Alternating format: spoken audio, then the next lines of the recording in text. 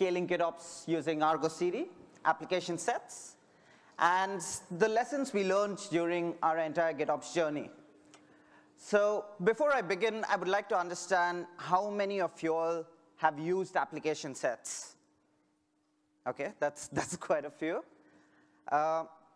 So then, in that case, I'm just going to walk through a couple of YAMLs and how we utilize that, and we'll take it from there. So first, we'll just walk through the agenda, which is what was the problem we faced, what business was looking for, why we chose ArgoCD specifically, and what was the POC phase, the discovery phase, post that, how we migrated to application sets, and finally, what is our production checklist, and how do we decide how we want to go about it. So the problem. Some of the main issues which business like to look at was, one was configuration drift in production and zombie issues. What I mean by that is, you know, when you have a production issue and at that moment you want to go and check and resolve the issue as a priority, most of the times you tend to do it the right way. Once in a blue moon, you tend to make a configuration change directly in production. Everything is resolved, everything is hunky-dory. 1 week later, another deployment, or 1 day later, another deployment, and the issue recurs. So that's the zombie issues for us, and GitOps is the best way to resolve it. Auditability issues. Who made the deployment? Who committed the code? Where was the configuration change made? Then Git deployment pipelines. We wanted to ensure that we are moving away from just using GitLab pipelines or GitHub pipelines to something which automatically starts deploying our applications. And finally, security, which is you ensure that only a particular application has the right to deploy your tools and configuration. What was the benefits? So reduce downtime and canary deployments and a screen test. So while you can check metrics for your production changes, there could be certain bugs which are introduced into your application. The reason we use canary deployments is so that we deploy the application, and the screen test is basically your end users who complain about it in case there's a 5% deployment. One of your 5% will give you feedback and let you know that this is an issue. The next part is configuration drift. You avoid configuration drift, and you ensure that your application is exactly what your repo says, your golden source of truth. And finally, a visual information for developers. This is, developers don't necessarily need to know all the nitty-gritties of their microservice deployment in Kubernetes. You want to take that overhead away from them and provide a simplistic view for them in order for them to try and understand this. So the POC phase. We first came across ArgoCD applications. While it did provide us benefits using GitOps model and creating the ArgoCD CRD creation, it still had too much of maintenance overhead for scaling purposes. Then we came across another way of doing things, which is app of apps pattern. Initially, we found that was an upgrade from just using applications. So we decided to do another POC on that. But we again found we reached certain limitations in app of app pattern. We had to maintain separate repositories in order to maintain your main app and the remaining of your replica apps which you might have. And that's when we came across application sets. So we went into one Ortelius workgroup meeting, and that's where we heard the workgroup discussing about application sets in ArgoCD. It was still in beta phase, but it pretty much changed the game. There were a lot of features in it which we required, and we decided to go ahead and run a POC on it. This is why we also find that it's really useful to be active in your open source work groups. You learn a lot of things where different people are trying to solve similar problems, and you learn how different companies, different teams are trying to solve these problems. So what are application sets?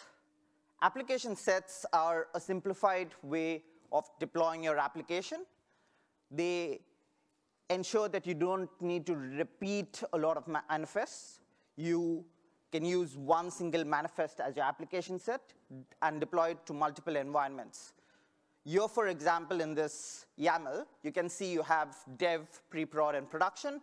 You can deploy this one single application, which is using the list type of generator to deploy into multiple environments. Now, the next one we'll cover is SCM provider generator. What this does is it uses your SCM provider, which is GitHub or GitLab. It scans all your respective repositories. You can choose all branches as false or true. So generally, in a dev environment, we mark that as true so that all feature branches get deployed. But for production, you just want to deploy main branch. As far as the token is concerned, that's your token for your respective Git repositories. And finally, what we use is a filter, which is path exists. Now, this is useful if you have certain legacy applications and you're gradually migrating this over to Argo charts. You can keep it as any particular folder name. You don't have to specifically call it Argo chart. But we find it useful when we are migrating over from the old way of doing things to the new way. The next is the Git generator. This is very handy for mono repos. You can just give multiple paths, and if you have multiple Helm charts within it, customized deployments within it, it will utilize that and start deploying all the applications. You can also choose to exclude a specific path. So as you can see, we have mentioned exclude DNS infra, external DNS in this. The next one is matrix generator. Now, this is our go-to, and this is what we utilize everywhere. Matrix generator is basically, it combines two separate generators in order to give you a full-fledged system. What this allows you to do is, in this example, you're using your Git generator to deploy multiple applications. So this is what we are doing is our Kubernetes cluster bootstrapping. And then in the list generator below, you can deploy to either a demo cluster or a dev cluster or a staging cluster and so on. The other thing that you all will also realize is you need to mention the sync policies. So what we do is we mention automation and all the configuration that is required for the same.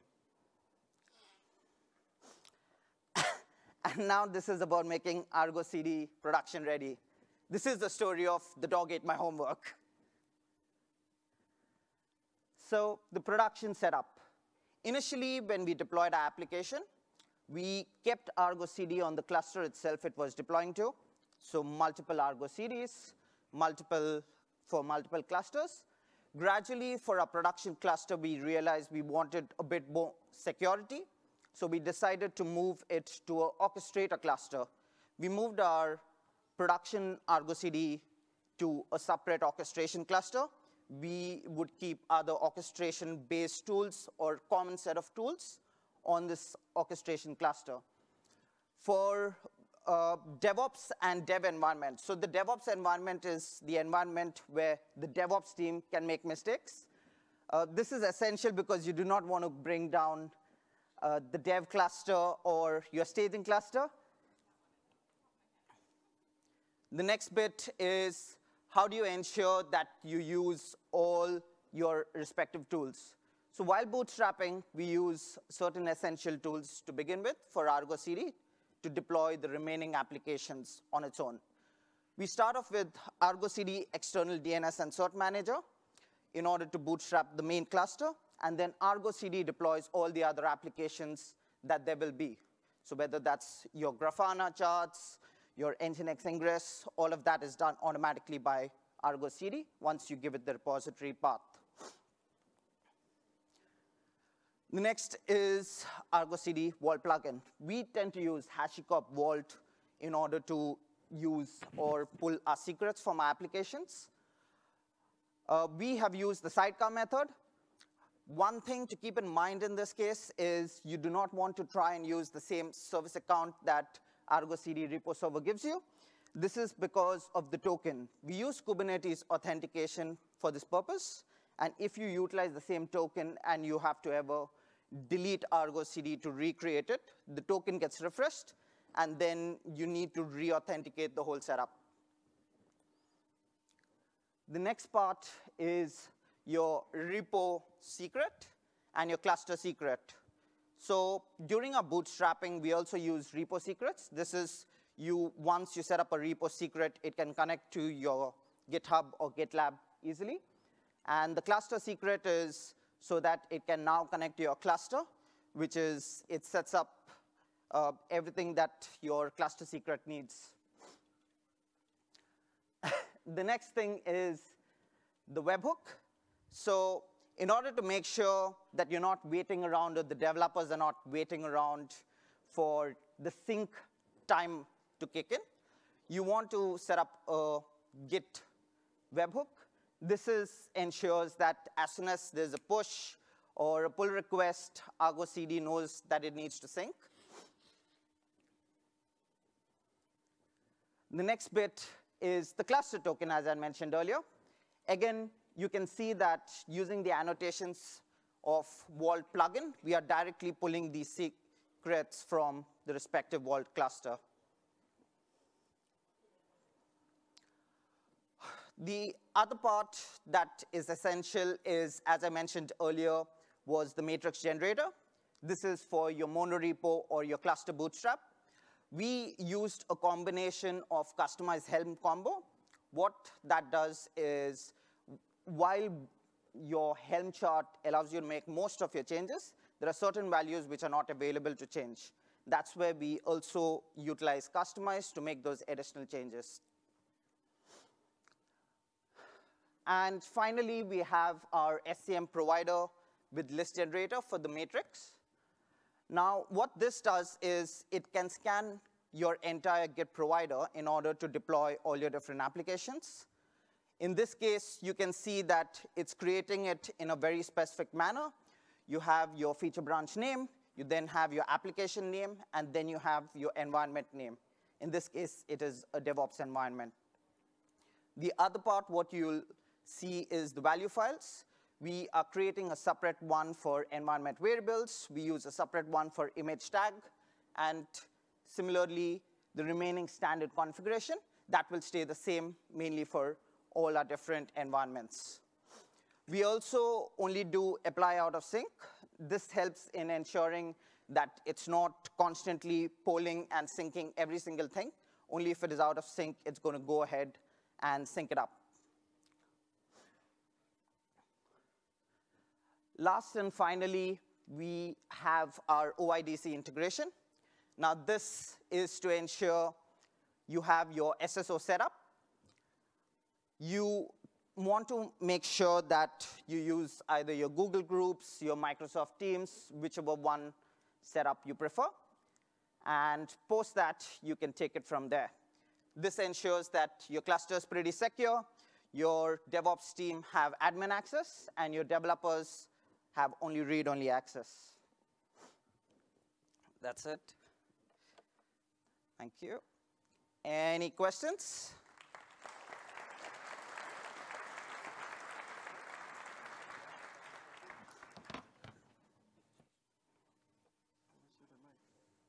No idea. Oh, Dan. You got it right here. Questions? Raise your hand.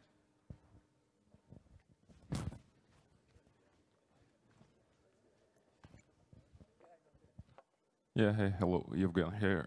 Thank you, great report. Thank you very much once again. I'm from Labs, and we also use ApplicationSets a lot. And we have this problem where you try to merge application sets, like different generators within application sets with customize. You don't have merge keys there. So the question is there a plan to implement merge keys for generators in maybe beta for Appsets? Sorry, so I'm not sure about, could you repeat the question? Yeah, we do use metrics generators. Yes. And parts of the configuration lies in different files, which we try to merge with customize. And then there is missing thing, which is merge key. So customize can only replace the list, not merge. This is because how CRD is designed. Yeah. So the question is there a plan to fix CRD? Or I'm not sure about the plan to fix CRD. That would be within the Argo setup.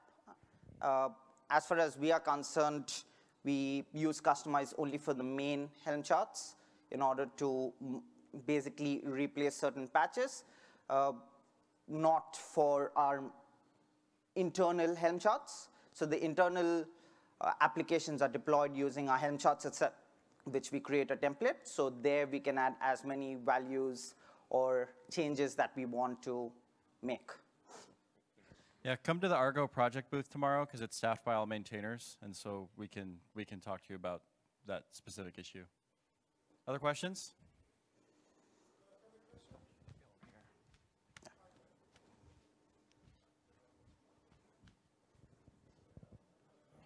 Hi, my name is Israel Abulenko. I'm from Mobileye from Israel. We have very good integration with ArgoCD. I have to say that it's a very good project. We use it very intensively, but a couple of things missing for us. The two main things that I think that you maybe need to consider. First thing, conditional statements inside of application sets. It's very good feature that actually is missing for us. And I need to do a lot of tricks to overpass this stuff. When I need some conditions, I need to do very complicated tricks to do it. And second thing what I will say that is missing multiple sources for configuration files. Recently you added a new feature that you can combine two file generators inside of matrix using prefix. Yep. Actually, this feature can help when you have only two config files in the path.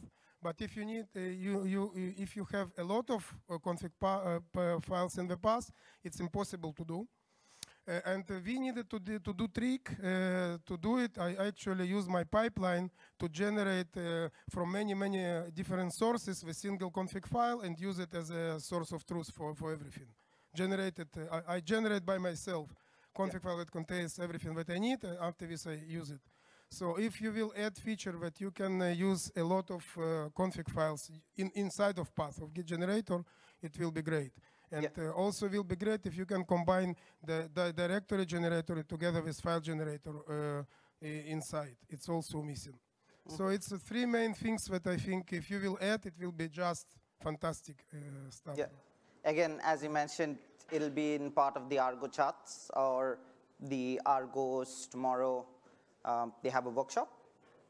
Yeah, if you're focused on, if your questions are focused around features you'd like added to Argo or things like that, I would talk to the maintainers. There are a bunch of us around.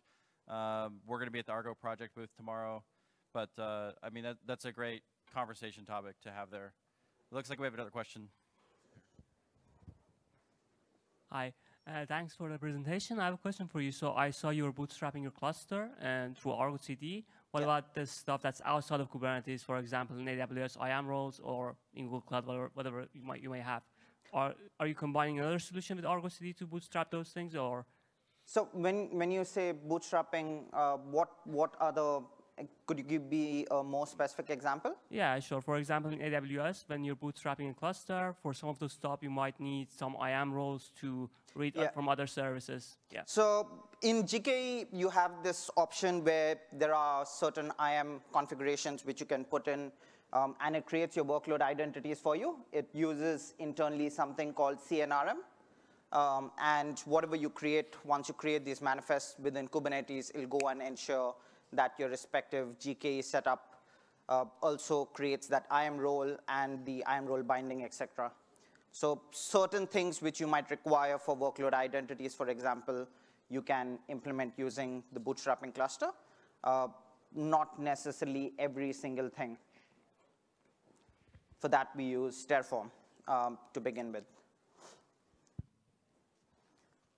Hi, Daniel from Germany here. Thanks for the talk, very insightful. I got a question regarding performance issues you might have faced when migrating to production, because I can imagine that application sets with a matrix generator tend to get really big if the dimensions themselves are big enough. So did you have to do some tweaking, some tuning? What are your experiences in that regard? Yes, so you have to generally follow the HA patterns, and as if you find any slowness, you will increase the, as the previous talk they mentioned as well, they had to tweak it and increase the total number of Redis nodes, etc.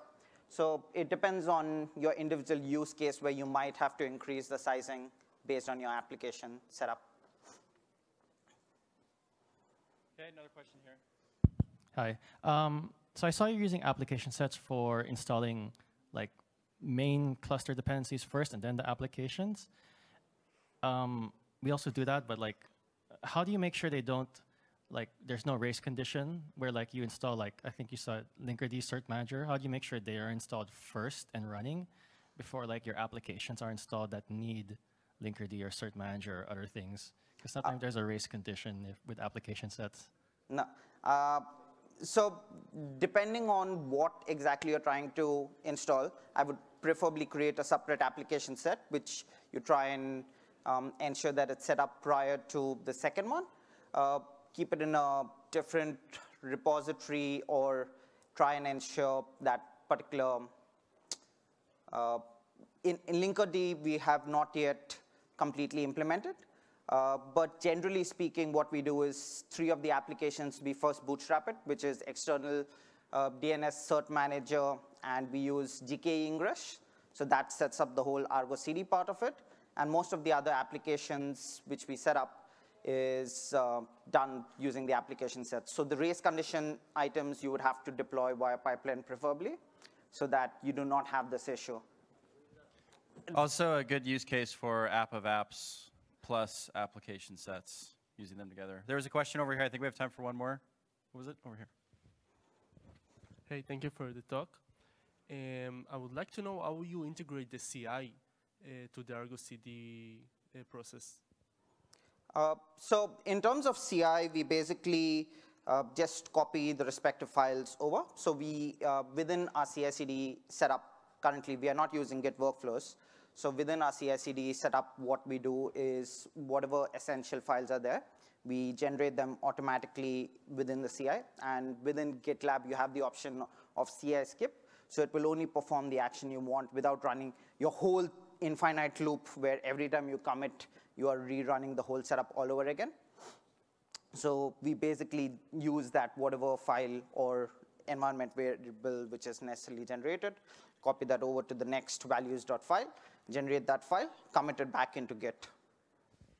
Thank you, Amit. Everybody give him a round of applause. Appreciate it.